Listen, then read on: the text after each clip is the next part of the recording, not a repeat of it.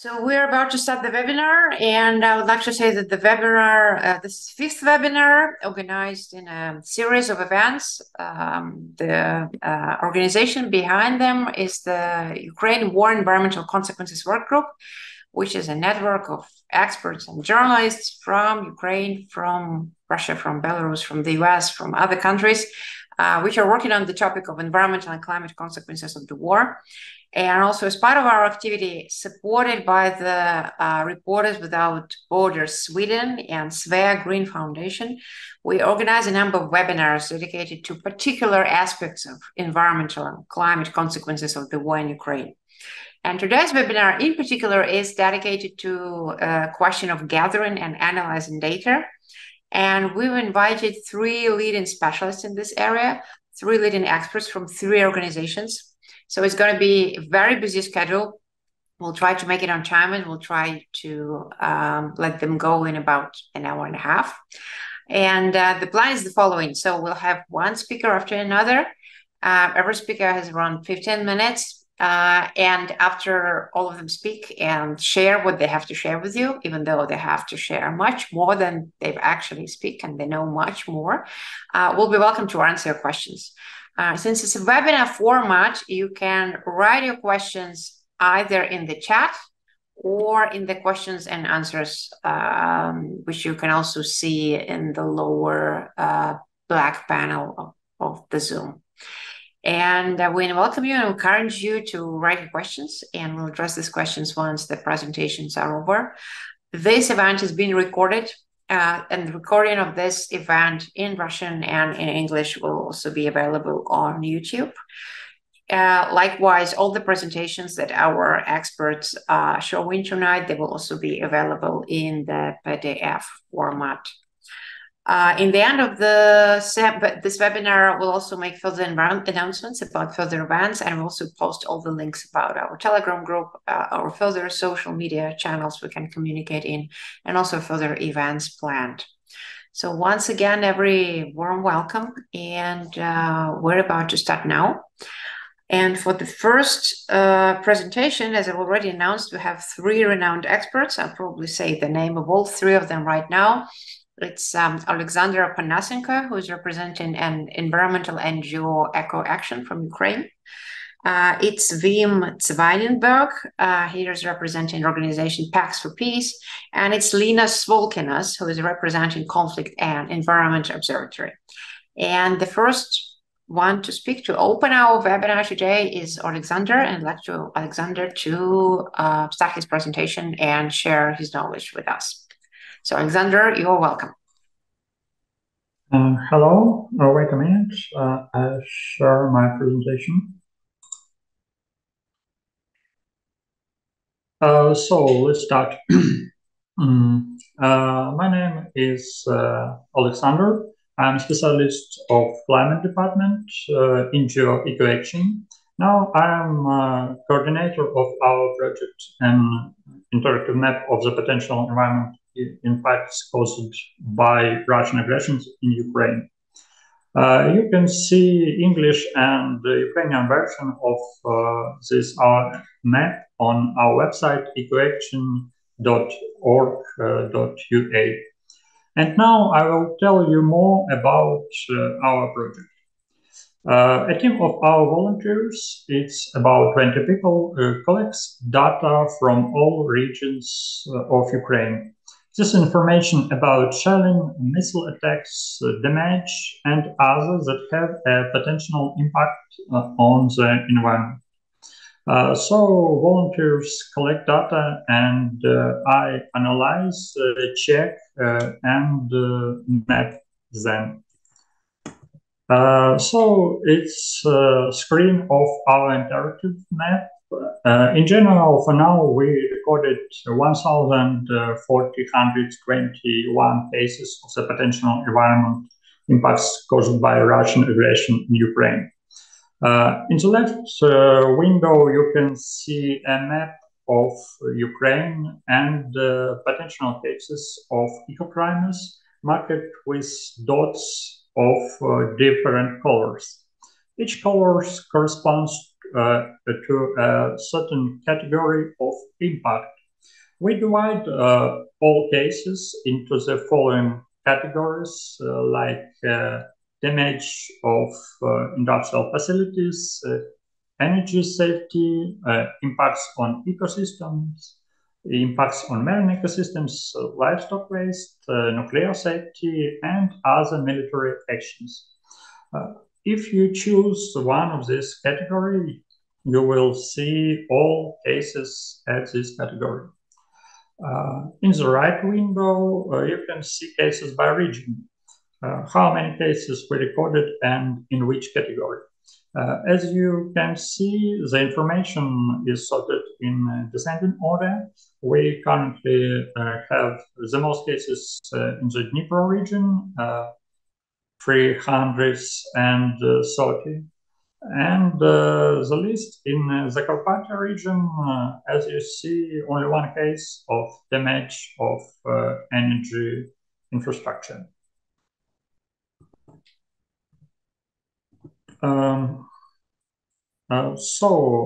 You can zoom in or zoom out and click on any point to see more detailed information in pop-up window.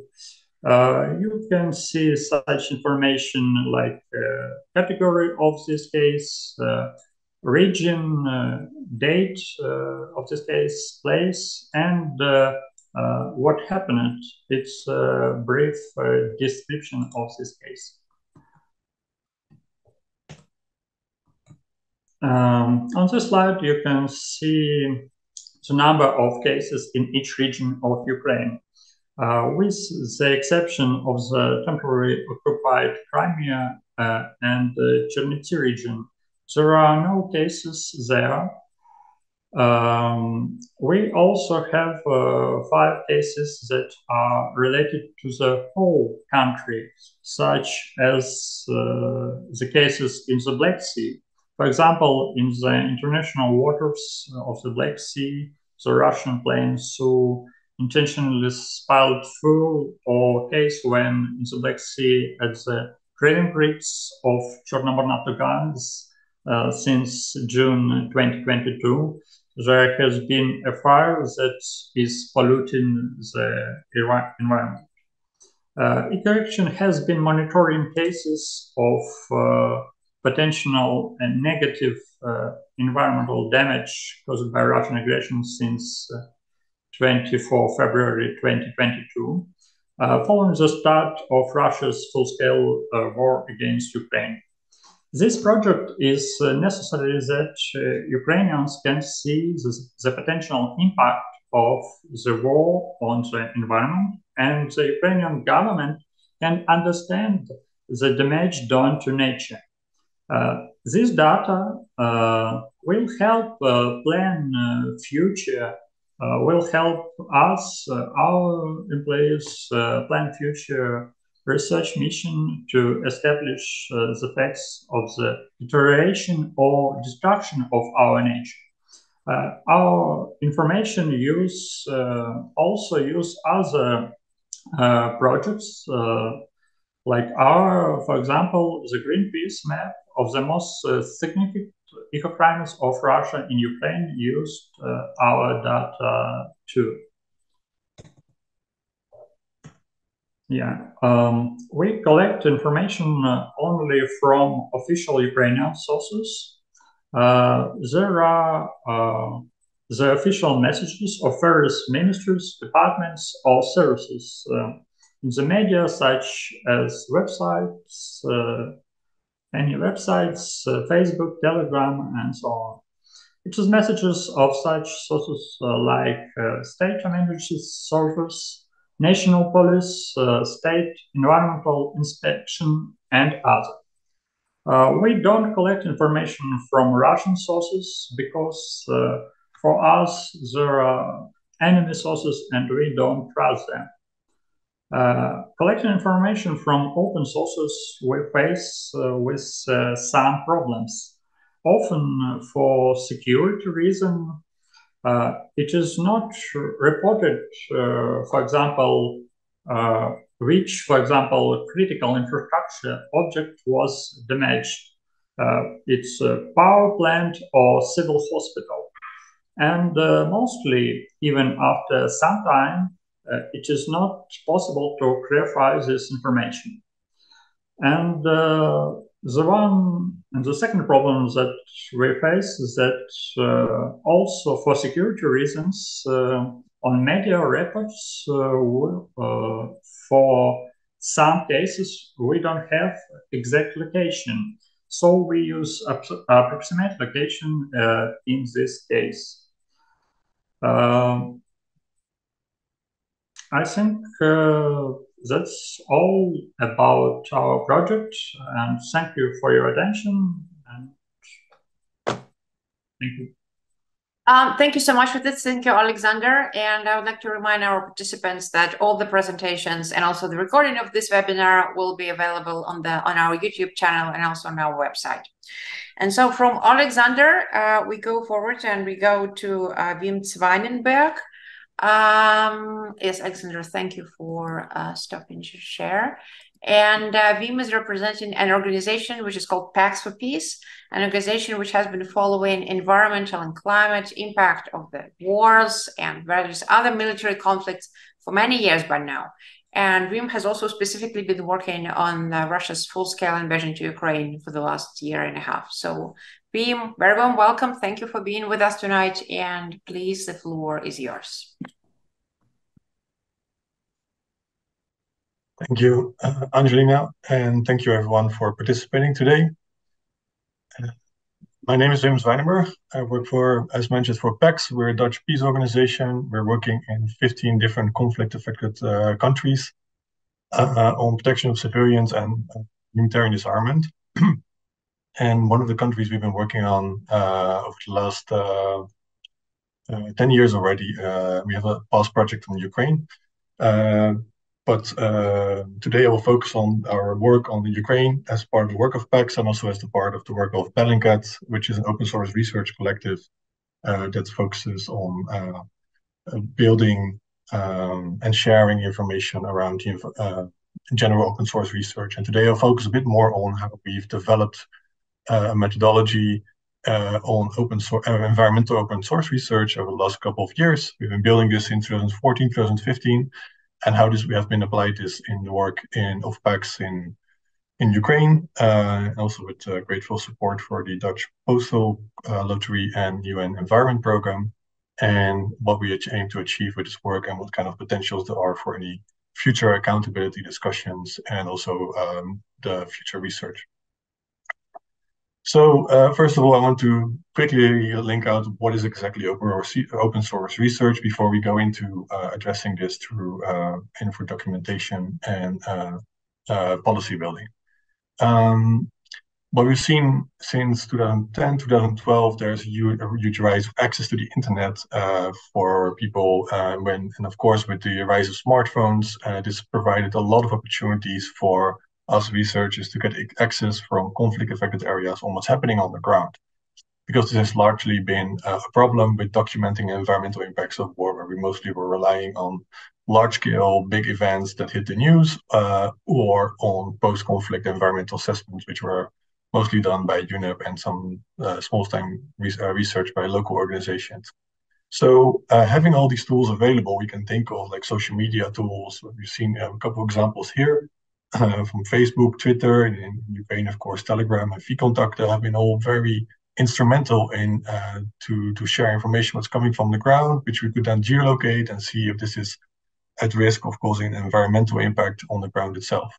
There are also a range of other tools that are tracking ship movements, that are tracking flight movements. We have a large increase of geospatial data, so think of satellite imagery that become much more freely available and much more easily accessible for everyone around the world, because most of them are built and based on taxpayers' money from the US or from the EU. And all this kind of information has been very helpful for us researchers to actually in more detail do documentation, monitoring, and classification of all these environmental impacts. Second, we also see how remote sensing and Earth observation, which is part of that, has been very helpful in quantifying and qualifying the types of environmental damages and impacts on communities, ecosystems, and livelihoods. So we can have all these kind of different sources of information to build different layers of data that shows what kind of damage there is. Could it be like from urban destruction that is posing environmental effects, critical infrastructure such as power plants or water infrastructure that has been damaged.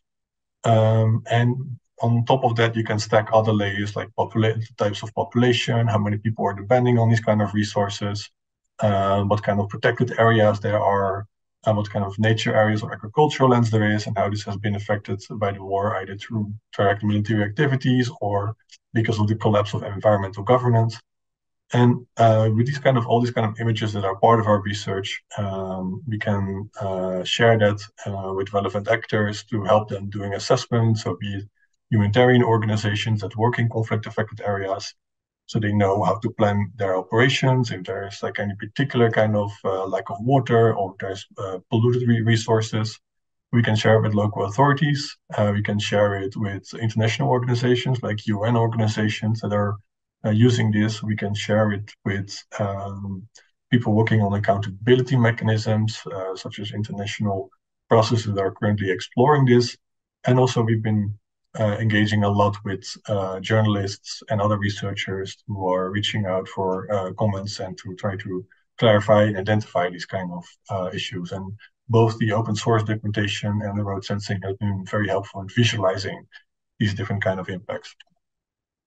So our past work on this was for Bellingcat. We looked already at like the issues in Donbass, where there were several high-risk industrial sites, and even today or this week, we've seen around the intense fighting around Avdiivka, which has a large coke plant and nearby toxic waste ponds that are posing a serious risk of creating a local environmental outfall from the shelling and the pollution, as local water resources can be contaminated.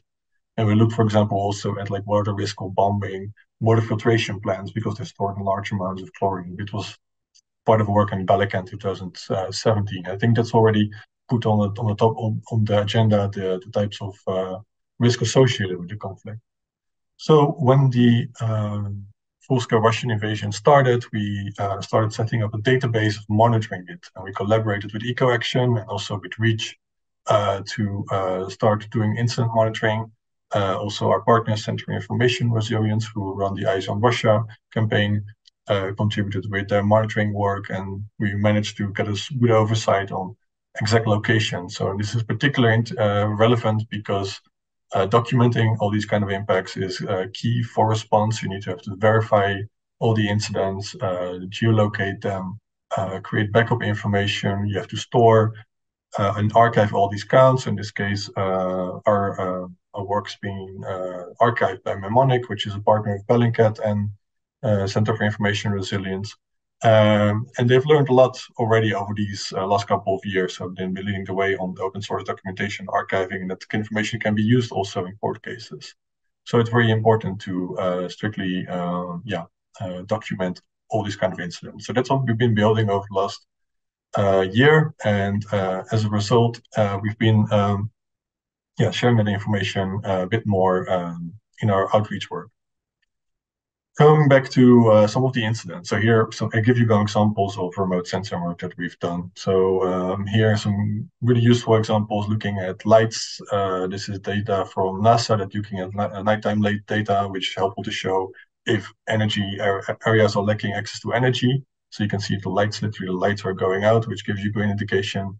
We used optical data on the right top corner to show there are like spills from attacks on oil infrastructure, which you see here in the Black Sea. But also NASA has been very helpful data on fires, which you see in the left corner, which helps us understand where fighting is taking place, what also the amount of burnt land or forests. So you can use that for incident reporting. And of course, like very high resolution imagery, such as you see in the corner from Maxar, has been helpful here in this case to document the intensity of, for example, munition use that you see here on agricultural land, which is part of upcoming report Pax is doing on toxic remnants of war and the amount of contamination and the results from munition use in Ukraine, which we collaborated on with Planet and NASA. We use this kind of information for thematic reports on environmental damage, where we go much more to detail. You see 2 examples. We've in total published 5 reports on this topic, looking, for example, at risk from energy infrastructure, but also the risks on agro-industrial sites. So, in particular, in Donbass, there's a large amount of agro-industrial infrastructure that's storing a lot of hazardous substances, which were targeted during the strikes. Here, for example, you see an attack on Rubizhny, which led to the explosion of a fertilizer storage facility, created this huge red cloud, and people were concerned around like what are the impacts then on public health. And in this particular case, there were several people hospitalized for inhalation of these the air which was contaminated with the fertilizer ammonia. It's very important also to visualize these kind of things. So we work also with graphic designers to put this in maps and share this for publication, both online and to give a quick overview on what the impacts are. You've seen previous work also with EcoAction doing a tremendous amount of great work on this topic. And then what we do, we try to look at what are the risks for this particular. And here I can definitely recommend the work done by Reach, who does very thorough work on hazardous facilities mapping in Ukraine, where and this is the case we've built on from our lessons from Syria. So back in 2015, we were looking at Syria and saw these industrial facilities, and we thought of including a risk assessment using the Flash environmental assessment tool, and since then, this has been also used by other organizations as a very effective way to sort of quantify industrial risks on this particular. Just a couple of notes on this. It's very essential to verify damage from different sources. So there can easily be a lot of misinformation spread around on the internet. For example, people put out footage from old imagery or old photos and say that an attack took place here. So always verify the image. So that's why we also have satellite imagery to do that. Interpretation of visual of remote sensing data is very relevant. So how do you not confuse things you see on a satellite image with something else, something that happened to occur also in Ukraine. So that's also a very essential element. And here, as I mentioned, also the feed can also help you to get the sort of calculation of the risks are. Here are a couple of examples from our report where we looked at another fertilizer facility which was hit in Donetsk. We can use public imagery to verify these claims. And we see burn marks and scorches on this particular area from Planet. There was an image spreading around also on social media of a large red smoke plume where people say chemical weapons will be used, and we geolocated this particular drone video when it was actually likely fertilizer storage at a big farm in Donbass. And and again on the right you see an image of that particular location in Donetsk, where the damage was taking place from the nitrogen fertilizer plant. Here's an example. So other organizations doing work, in this case Planet and NASA did a really helpful total mapping of Ukraine, looking at agriculture areas and abandoned agriculture areas, where we also here put in some data which was shared with us by Conflict Observatory, which is a US-led group of federal institutions on damage to, in this case, food security locations. So think of storage facilities for grain, etc. And what's next with this? So we've seen all different types of work we can do. We've seen NGO-driven analysis, which is the part of what we're doing. EcoAction is doing, Greenpeace, CEOBS, others are very much involved in this, which is helpful to show this. We've seen also government analysis on this. I mentioned earlier Conflict Observatory in NASA, which is doing great work.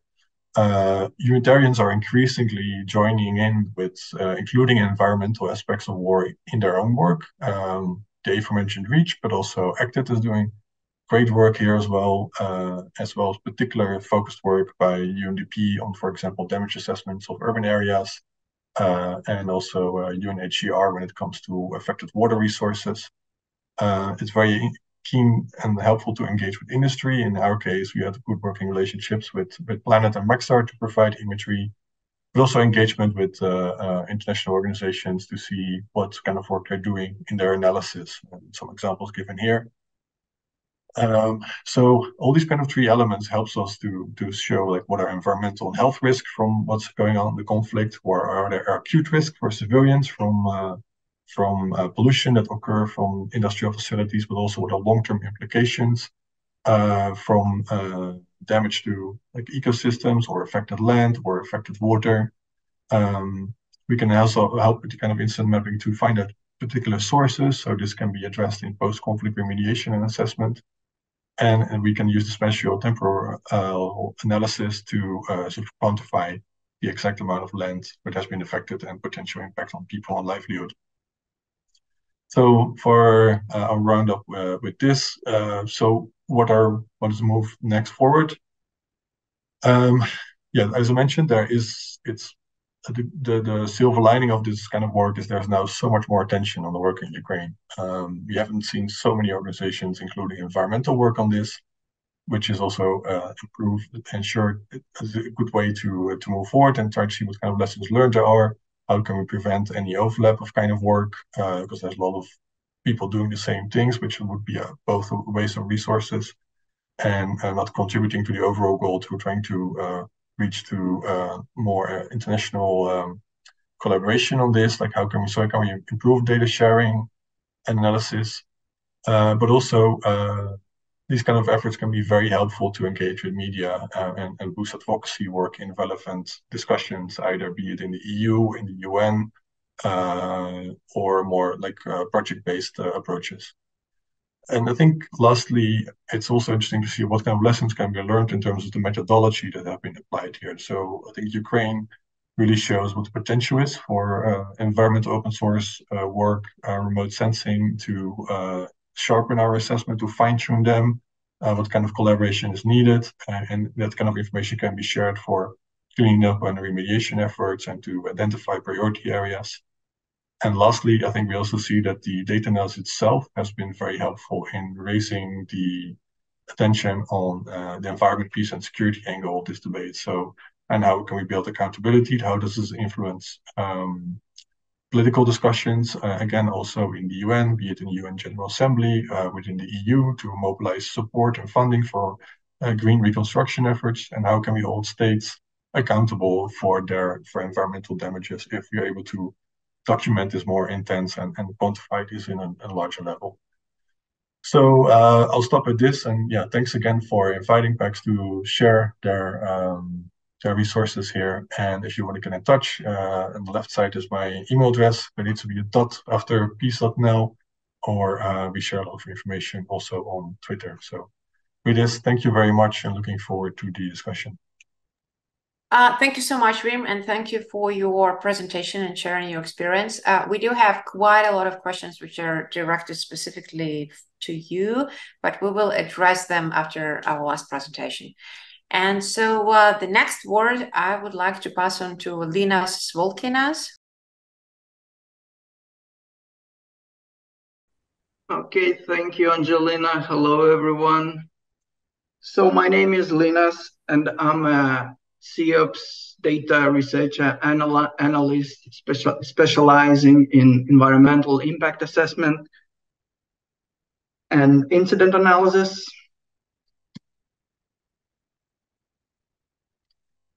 So in my presentation, I will cover several topics. I will do overview on the scope and diversity of environmental damage in Ukraine. Then I will talk about how CEOBS collect environmental information and also about the database that CEOBS is developing. And then I will reflect upon the gaps in data and understanding that still exist, and we're trying to address them. So yeah, we are witnessing a high intensity of international armed conflict in highly industrialized country. We have a great deal of damage to military, energy, and commercial sites and civilian infrastructure, which has potential to harm the environment and the ecosystem services people depend on. Much of Ukraine's industrial and military infrastructure is located within or in close proximity to urban areas, which suffer the impacts from direct hits and also from intense, indiscriminate bombardment by Russia. This has created a heightened risk of serious air, water, and soil pollution, and in certain places, environmental emergencies associated with environmentally hazardous infrastructure. So I'm sure you're all aware of the enormous damage that the war is causing to Ukraine's environment. But in order to reiterate this point, I would like to do a quick overview of the types of damage we were able to observe in our work and which has been of particular relevance. So we have seen a lot of debris from explosive weapons in populated areas, and much of this debris might be contaminated. There is also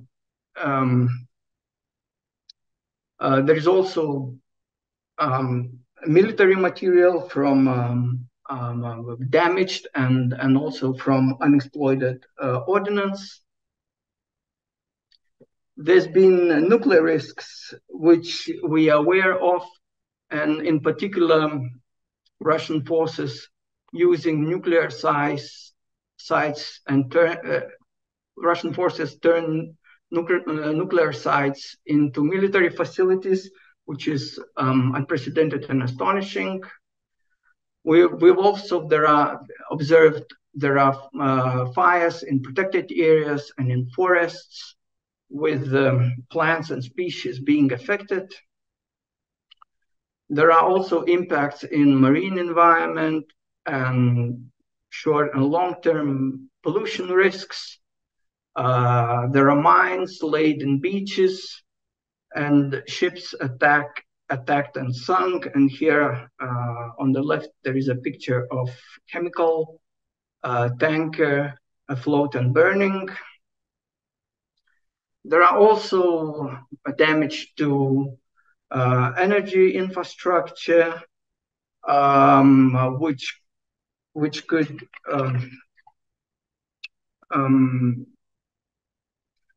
release highly toxic elements into ground. There's been many attacks on wastewater infrastructure, with sewages potentially could be released into water bodies. There is also damage to large and small scale water infrastructure. On the left, there is a picture of North Crimea Canal being shelled and impacted, but there are also smaller scale water infrastructure being damaged, including water towers and water pipes. There is also, here is also another example of a reservoir which was drain of water, and it's in Oskil. There's been lots of agricultural damage, livestock mortalities, grain storage places damaged or destroyed. We have seen massive explosions when places storing ammonium nitrate have been targeted. So as we see, it leaves enormous craters in the ground and can also impact local environment. So there is cratering and unexploded ordnance issues. And here you can compare and contrast what it was like in Vietnam from 1972 and now, and to remind us all that there is demining action in Vietnam 50 years on, which again emphasizes the grave nature of the problem of cratering. And yeah, the last but not least, there are fundamental food safety issues. Since 2014, a number of since 2014, Russia's invasion of Donbass, a number of mines were captured and flooded, filled with water, which means that it brought mine water to surface and contaminated groundwater and soil. So yeah, I just did this review just to reiterate the point how great the damage to environment is being caused, but also just to illustrate the types of environmental data that CEOBS is interested in and collecting. But I would like now to step back and say a few words to remind us why we collect environmental data, and there are 4 fundamental reasons. There is advocacy, there is assessment to inform remedial actions, there is accountability and norm strengthening to inform legal policy change, which is needed in this field. We're also aware that there are other stakeholders interested in this type of environmental data, and that we are not only ones, but what we will try to make sure that our data collection is unique, that it adds certain value, and that it doesn't duplicate what other people do. So yeah, so now I'm going to the key thing. What CEOBS is doing is that we are managing a database of environmental incidents in Ukraine, and this flowchart demonstrates how this database fits in a broader scheme of things. So the key thing here is restoration and remediation. This is where we want to get to. But we need, in order to achieve that, we need money from potentially legal cases and reparations. But in order to do legal cases, we need robust environmental damage assessment, which comes from detailed expert assessment.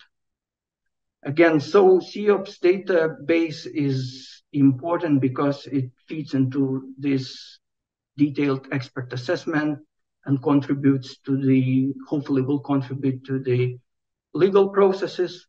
But again, just to emphasize that CEOBS database is not the only source of information. There are also other information sources that are important to detailed expert assessment. There is a baseline information, ground measurements, other remote analysis and data, and also various scientific work on climate factors. But CEOBS database has also other uses, and these are for media interviews, advocacy reports, and workshops, which again feeds into the process of political will, which again, we know that political will has to be, is one of the key factors when we talk about restoration, legal cases, and expert assessment. So now this is the inner structure of how this database is organized, or just that it's driven by several data sources, the key of which is satellite data and social and traditional media data, which we also treat as a source for data collection and documentation, along with other data sets, and also sometimes facility context can also be used as a source for data collection and documentation.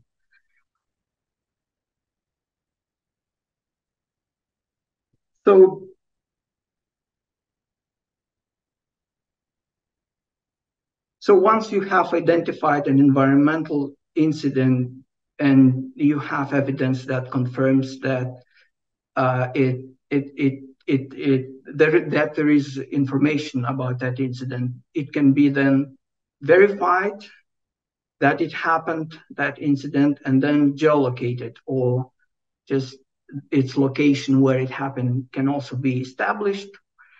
And then this incident is archived for further purposes. In CEOBS, we also do our own environmental assessment, and we assigned severity ranking to environmental incidents we analyze.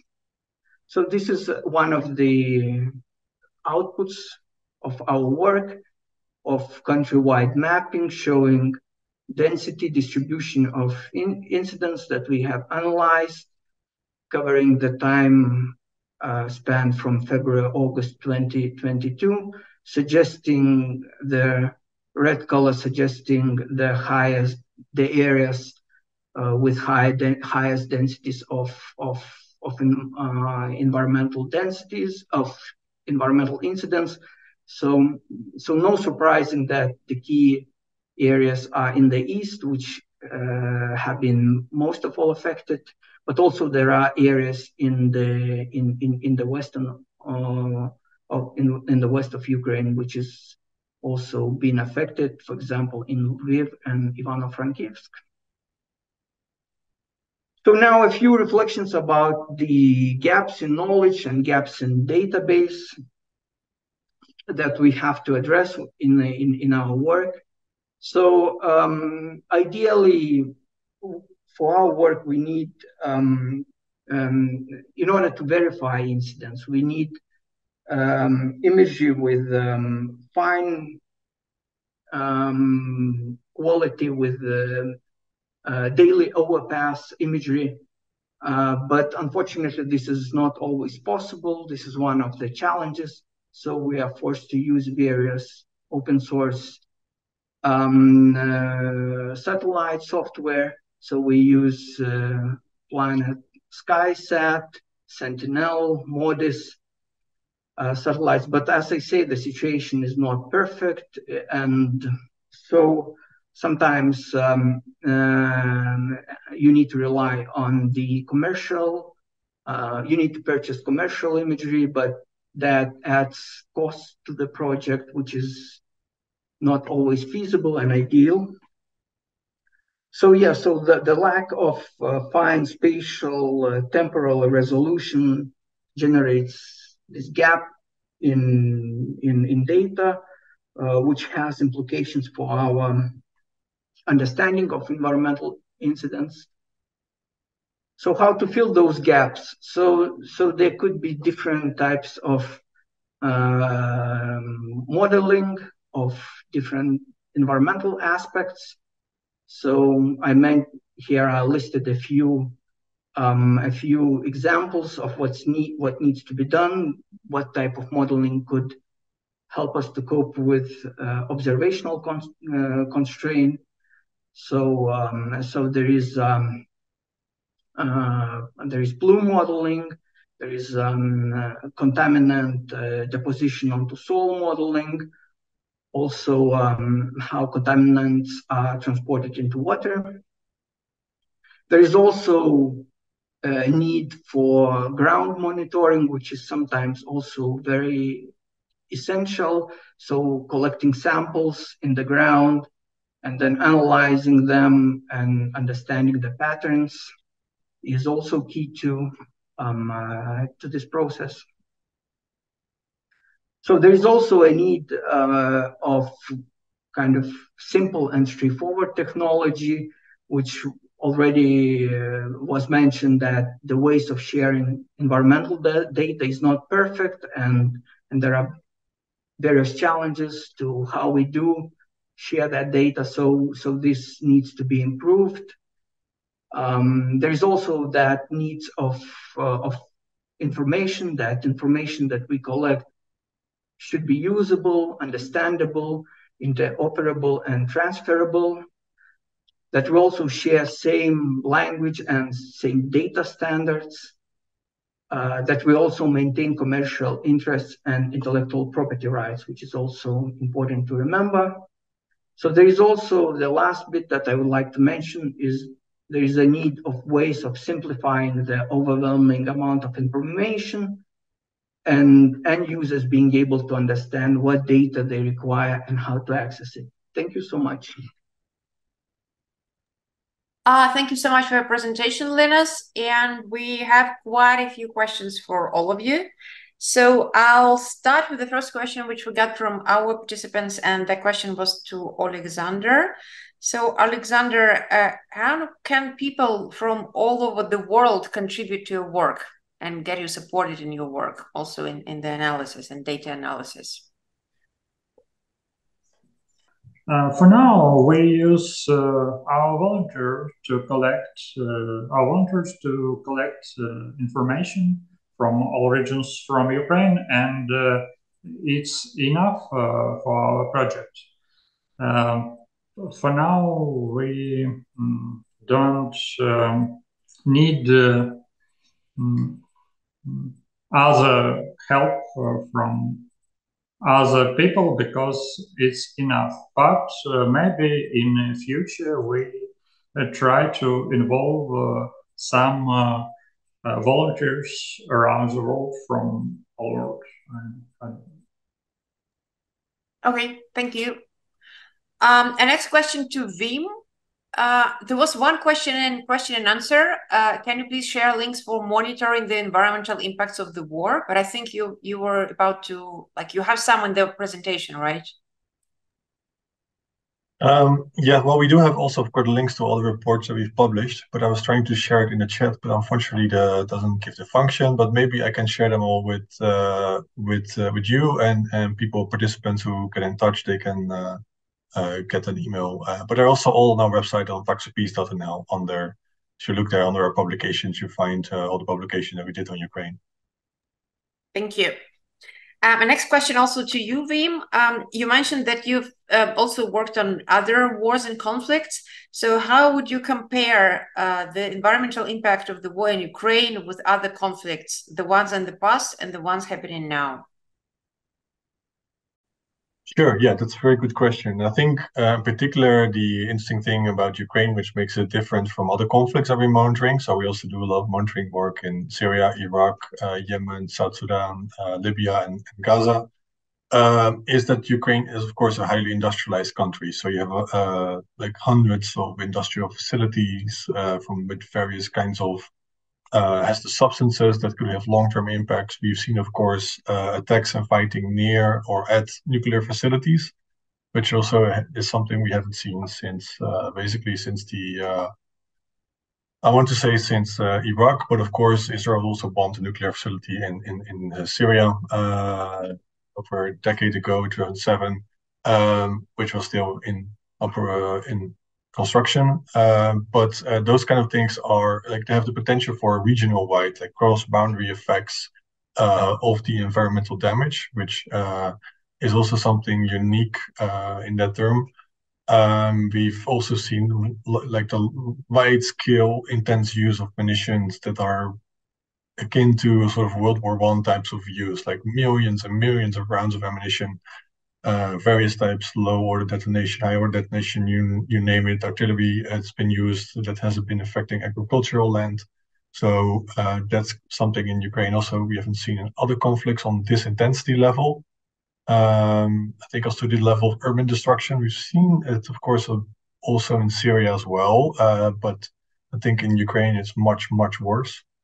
Yeah, I think that's in particular what makes Ukraine sort of unique in terms of impacts and documentation of it.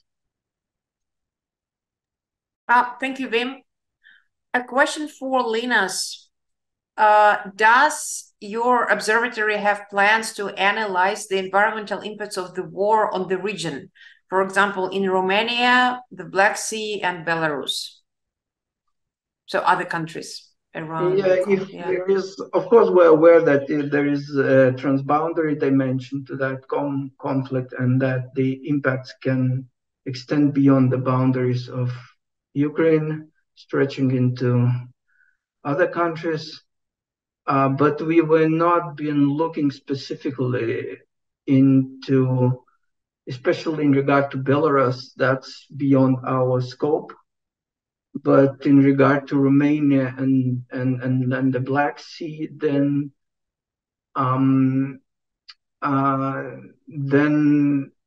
probably we are more interested. But again, that's again, it's a bit beyond our scope.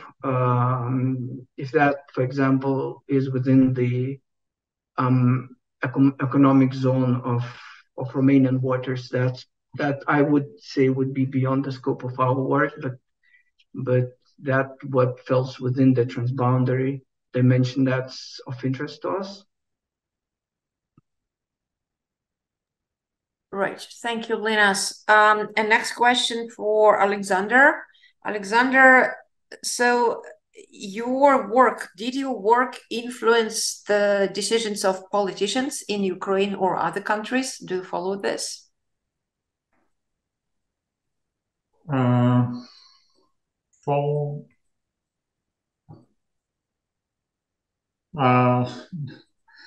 If I correct understanding,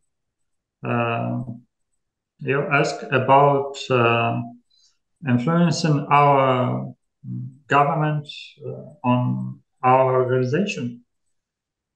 Right. So if the results of your work and results of your data analysis has actually had an impact or any kind of influence on political decisions in Ukraine or in other countries. Yeah, we try to do it. We try to use our information and our project to influence for decision our government and try to change the situations that we have in Ukraine with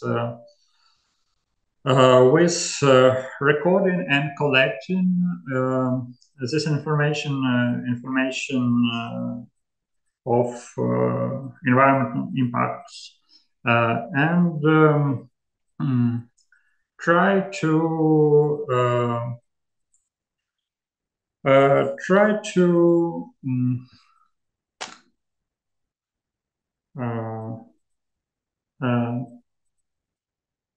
to see and try that our government see how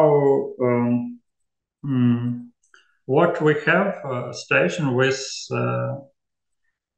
our nature in this case, because situation with our environment not is the first step in our country, because we have a war and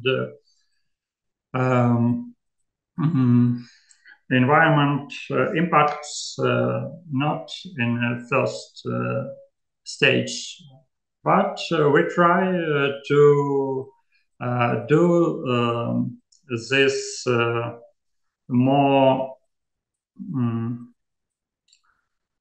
important for our government. Another question for you, Alexander. Do you also work on the topics and on the issues of green restoration of Ukraine and also restoration of polluted lands and ecosystems, or is it beyond your scope of work? Yes, eco-action, like NGO organization, works with these topics. We have different departments, like departments of agriculture and energy departments, and they work with these topics. And actually, we do a lot of work in direction of green recovery of Ukraine and green restructuring. Thank you, Alexander. So, next question for Wim. Once again, it got personally sent to me in Russian, so I'm just translating it from the text. So you mentioned that you also verify a lot of data posted on social media, including photos and videos. So how do you look? Do you look for this data, or does someone send it to you? Like, where do you get it from, and how do you choose this data? Yes, good question. Basically, it's like scanning all kind of relevant materials on various Twitter accounts that people are credible Twitter accounts of people that are monitoring this. We know where the front lines are, so you can actively look for information in places where fighting is taking place. There are various Telegram channels, both on the Ukrainian and Russian side, which have been instrumental, which is also kind of interesting because Ukrainian government forbid to link to Russian media. And there were also some challenges of using this kind of information because they say it was all not credible information. But for us, that's still relevant information, and even those kind of incidents reporting can be verified, and if it's misinformation, we can find out.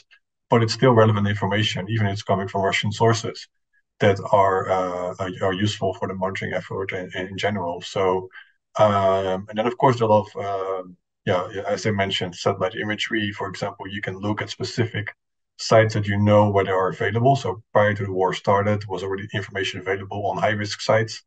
And then you can also check with satellite imagery if there is damage there. So, for example, we also did with the intense fighting for our upcoming report on the environmental impacts of damage in urban areas. We've been also looking at 6 different cities, and then we can do like the damage using the existing damage assessments, and then look at what kind of sites have been affected, and then check if what kind of industrial sites they are. So all of these kind of things are not publicly reported, but we know if there's intense fighting in certain areas, and we can use public information to find out if this, for example, a hazardous facility or otherwise a location of environmental importance that is worth mapping. So there are all these different kind of sources that are available to our disposal. Thank you, Wim. A question to Linas or Wim.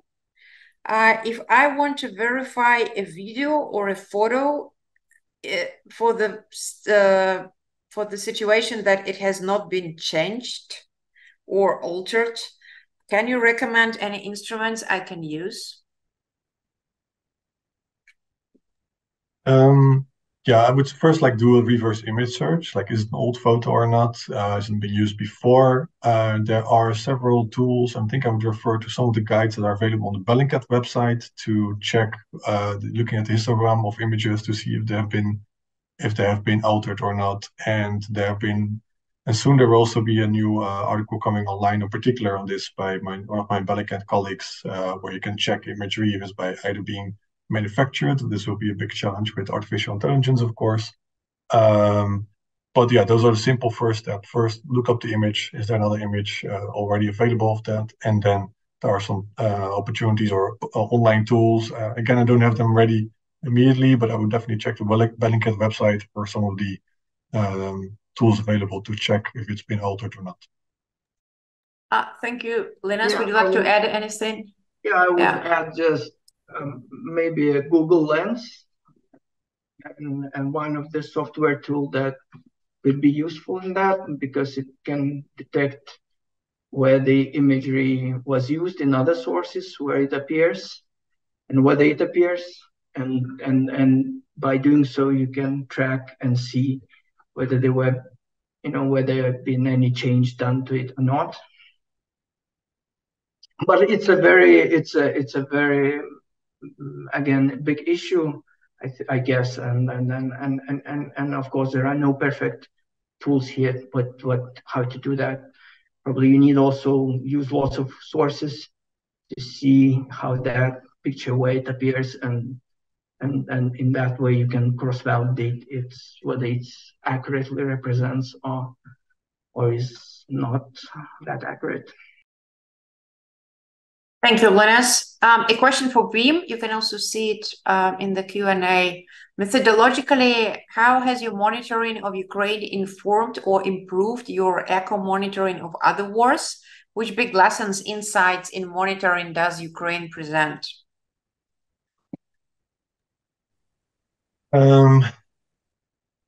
Again, good question. I think in particular in having a structural approach to all the monitoring is something we've learned from the war, in particular collaboration with Center for Information and Resilience, and setting up the database was in that sense very helpful. How to do it more accurately, the verification mechanisms, the collaboration with other organizations with more expertise on this. So for example, as I mentioned earlier, Reach has been doing very helpful work in looking at these hazardous facilities monitoring. So it's also helpful to not to reinvent the wheel on that if people are already doing this. The collaboration with local organizations, for example, EcoAction, but also Environment People Law, who have much more insight on the dynamics on the ground, working with local communities to verify resources, which we were to some extent doing or are doing in Syria and Iraq and Yemen, but it definitely shows the advantages and also the interest. So there's a growing interest from organizations to apply all these methods themselves, which I think is very positive. So we're also now providing trainings and workshops on open source environmental monitoring to partner organizations. So they can, in other conflicts as well, so they can, or post-conflict affected areas, so they can step up their own monitoring work. So I think that's also key. Like we have to share this information and experience and expertise to the wider audience, so people really sort of like a democratization of this kind of work, so that it doesn't belong to organizations such as us who sort of monetize on that, but like really, or monopolize on that, but like to spread the information so people can all do their own work and their own research. Of course, you have to build in, of course, peer review mechanisms and checks, etc. Because we have luxury to do this kind of work because we're getting the funding for it. But I think there's having other organizations spread this more widely. I think that would be also elementary for moving forward with this. Thank you, Wim. I don't see any further questions at the moment, so maybe I'll just ask a question for myself, for all three of you. And that is, what would you say, which particular aspects of your work, which particular areas of your work, thematic areas of your work have been mostly in demand and had become more attention from the public, would you say? Were there any particular cases that became particularly loud, something that you really worked on and it became like a very important case? So what kind of, do you think, what kind of areas of your work are mostly interesting for the public, you would say? Alexander? Yeah, for my opinion, the most interesting part of our work, it's visualization. I mean, our map, because most of our users, like foreign journalists, interesting this project, and they mostly interesting the visualization of our project, and it's I think the most interesting thing in our project, and some cases also interesting, like explosion on Kakhovka Dam, like cases Zaporizhzhia nuclear power plant, and others. It's big cases with big impact, and it's mostly it's interesting cases in our project. Most interesting cases. Thank you, Alexander. Wim, what would you say? Yeah, I think both the nuclear facilities discussion have also pushed this topic of environment, peace, and security also more into the UN Security Council agenda. So we saw the policy side of the discussion where the environmental impacts have been now part of that. We've seen the Ukrainian president mentioning the environmental damage of the war, one of his 10 key points for a plan moving forward, in particular what has been mentioned around Ukraine's position on this. In the EU, we see an increased interest as well. We saw the former EU commissionary mentioning the environmental impacts of war. So I think that's from the political side. And for a general public side, it's what we've seen also, we've been able to communicate better how environmental damages are impacting the lives of people, from like direct risks of exposure to hazardous chemicals. So the implications on livelihoods, for example, with the damage of wide scale of agricultural land. So people understand better now, okay, the environment is not, a silent victim or invisible victim of the conflict anymore, but it's an actual issue for people, for the environment they depend on, the ecosystems, also for the future when it comes to rebuilding their lives after the war. So in that sense, that has hopefully changed that people's perception of, the environment's not a forgotten issue that we can deal with it later, but it's actually essential to timely monitor, identify, and respond to environmental damages because it helps improving protection civilians and the environment they depend on. Thank you, Wim. And the same question for you, Linas. Yeah, thank you for this question. What can I say is that I really would like to refer to some kind of studies that would kind of try to capture that trend of and would emphasize how this is important to broader publics. But I'm not aware of any studies. So I think what I see for myself is that the conflict has been highly, and the environmental dimensions of the conflict has been highly publicized. So there is a very good coverage, and there is a lot of information about that, about environmental aspects of the conflict.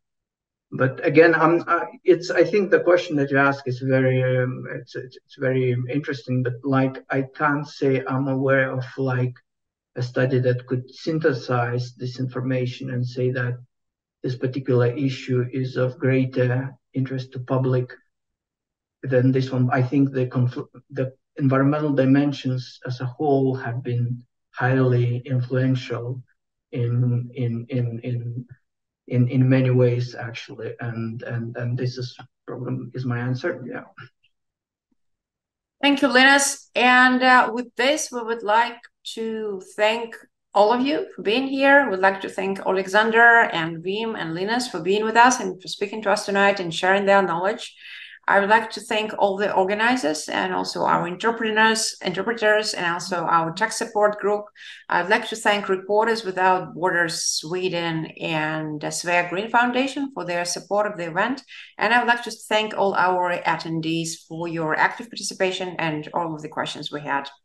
My colleagues will post links to our online resources in the chat now, to our Telegram group, our YouTube channel.